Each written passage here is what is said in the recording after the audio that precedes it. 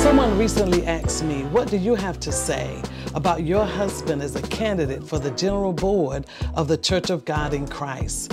What readily came to mind are the many reasons I love him as my husband, pastor, and leader. I love Bishop Patrick Wooden Sr.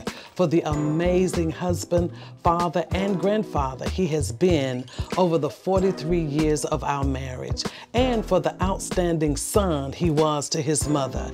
His commitment and devotion to our family has been nothing short of amazing. I love and respect that he is a valiant man of God who boldly stands for holiness and God's truth. For him, holiness is what he has consistently lived and proclaimed down through the years. I love his passion and willingness to speak up regarding the critical issues of our time. And although he is sometimes misunderstood, he is always motivated by his love for God and his love for people. Bishop Patrick Wooden is a truly saved, sanctified preacher, a principled man with strong convictions, keen insight, and a biblical worldview that governs his life and decisions. I love him because he's a great provider. I also love his wit and humor, his charm, and I must say, he has charisma. I love my husband's strength and masculinity. He can be as tough as steel and yet smooth as velvet. It is often said of him that he is a man's man, and that is true. But may I tell you, he is also a woman's man. Bishop Wooden is an advocate for women and believes firmly in our call to do ministry. I love his wisdom, business acumen, and common sense.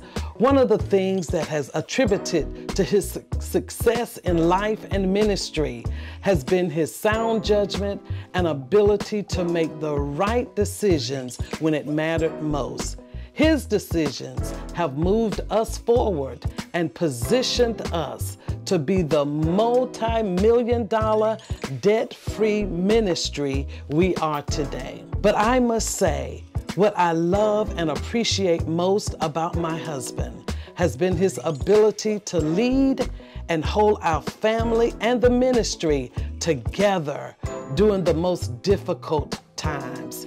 He has the uncanny ability to take a blow, face life's challenges, and bounce back stronger than before.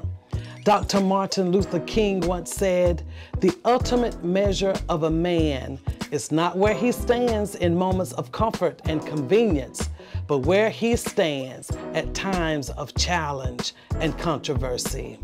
My husband has weathered the storms of life, and he has stood his test of time. He has never walked out in times of adversity.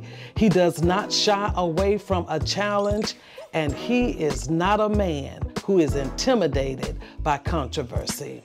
And I declare unto you that if elected to the General Board, Bishop Patrick L. Wooden Sr. will stand in the gap and represent you with honor, courage, and to the glory of God, the Father of our Lord and Savior, Jesus Christ. Thank you for listening, and may the blessings of the Lord be upon you.